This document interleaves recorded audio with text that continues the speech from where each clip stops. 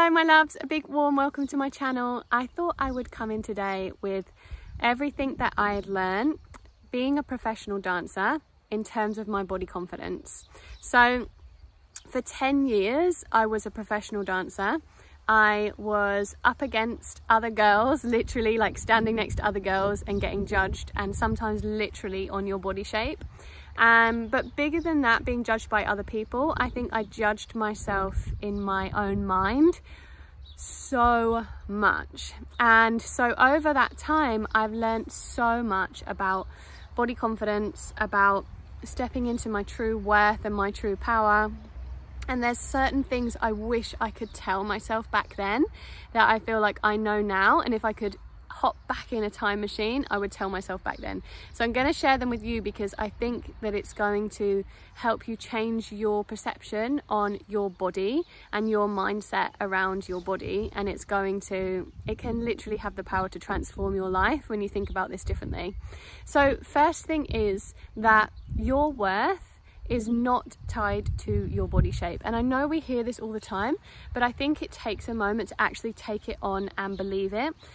If you're kind of my age or maybe older, then I'm 36 by the way, you will know that we have been fed over and over again through the media and through our parents' generation as well, that our body image is so important when it comes to terms with like who we are and how worthy we are, and especially tied to how skinny we are.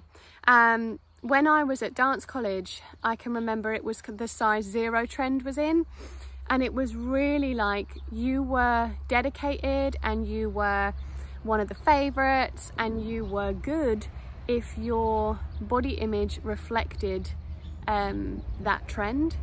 And then that kind of carried with me. My body fluctuated as I went through my 20s, as I started living away from home and I started gaining a little bit of weight because I was away from home for the first time, didn't really know how to cook and stuff like that. And I completely felt unworthy as a person because my body shape didn't reflect that of what society wanted, and as a dancer as well, but I think you can take this into society. And then of course the trend had evolved into girls with muscles, right? Girls with muscles. I trained as a personal trainer, went very much down like the bodybuilding route, and again my worth was tied to my body shape, because if I didn't have muscles then people would think that I wasn't healthy or wasn't good at my job or anything like that. So I think that it doesn't matter what the body shape is that's like fashionable at the moment, but it's like you get it in your head that you have to be that body shape or you're no good. And so I would search for other meaning in life, other things that light you up that are not revolving around your body shape. So yeah, work out, enjoy your workouts, be healthy. I'm a massive advocate of that. I still run fitness programs and stuff, but tying your whole self-worth to whether you have a flat tummy, toned arms, a big enough bum, all of these things, it's just exhausting, and it's exhausting, and I don't wish that upon anyone. So that would be my first thing, to find other things that you are good at, that signal to you that you are worthy. And the thing is, you don't even need other things, because we're all innately worthy. We're all worthy. You're worthy of love, you're worthy of the job you want to get, you're worthy of the money you want to make, you're worthy of a happy and fulfilled life no matter what. But we need like this proof to like stack it up, and pick healthy proof. Don't look outside yourself, look into yourself. Like find the ways that you are innately worthy and lovable and stack up that proof every day. So the next thing that I would say is the comparison trap. So as I said, like we were very much you know, all getting dressed in the dressing room together, all doing costume fittings together. And you can take this into your life, because with social media, you're looking all the time at different body shapes and stuff.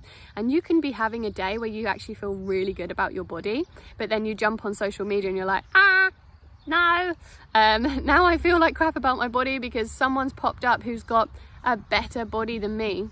So the comparison trap can be so easy to fall into, but it's so important to quickly get out of it.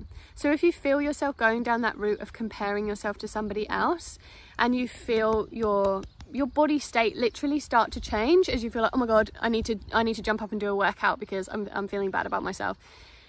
It's important to first of all put away whatever it was that you were looking at that was making you feel that way, and remember that makes you feel that way. So every time you pick up your phone, it's going to make you feel that way. So maybe unfollow some accounts or whatever you need to do. And then you need to literally regulate your nervous system. So you can do that by some slow breathing. You can do that by being mindful and present in the moment. So maybe looking around and just noticing some things in the room. You can do that by gratitude as well, bringing yourself back to gratitude and just anchoring back into all the things you love in your life and all the things you love about your body. But just stop yourself before you go down that road. And from that calm place, you can then switch your mindset around to be like, this is the body I'm in and this is the body I love. And I love being healthy, I love doing all the things, and my body shape is my body shape, and I'm going to work on loving it. You can just switch your mindset into that, say something like that, and it will really help you to not go down the rabbit hole of the comparison. Because what it does, it just has like a hangover on you where you just feel like, oh, I just can't get out of this negative cycle, but it's because you haven't reset again. So the other thing that I guess I'd learned about my body on my dancing journey and my body confidence journey is that you will have bad days, and that will make you feel bad about your body. So you start seeing your body through the lens of your day. You start seeing your body through, you know, if you wake up in the morning and you feel tired and you have a bad feeling in your body about whatever, maybe you didn't sleep enough, you don't want to get up, your alarm went off, and then you get out of bed, you stub your toe, you go to the bathroom, you like run out of toothpaste, and you're like having a bad day. You will look in the mirror at that point and you will look at your body and view it so differently to when you're having a good day and everything's going really well for you. So when, you know, I would get the job or I would do really well at rehearsals and maybe get a solo or something, I'd feel really good about my body. But maybe if I didn't do well at an audition or had a bad day at rehearsals or other stuff was completely getting me down, I would then view my body completely differently. I would literally look at my body and it would look like a completely different body. So let me know in the comments if you recognize this, because it happens all the time, right? And you can notice this when you look back at photos. If you were going through a time in your life where you were not feeling very good and you look at photos of that time, I'm sure at the time you felt you did not like your body. But when you look back at photos, you can start to think, actually, my body was amazing. What was I thinking about? So it's your perception of your body is so powerful. And that's why I teach the mindset work so heavily, because it's all about this perception, right? It's all about this way that you view, the lens you view yourself through, the lens you view everything through. It's so important. So hopefully you enjoyed this one. Let me know in the comments if you did. Pop me a follow if you want more mindset tips and especially body confidence, weight loss mindset. I also talk on money mindset, basically all things mindset, because it's so flipping important and it's changed my life and I want it to change your life as well. Yeah, pop me a follow, pop me a like, and I will see you in the next one.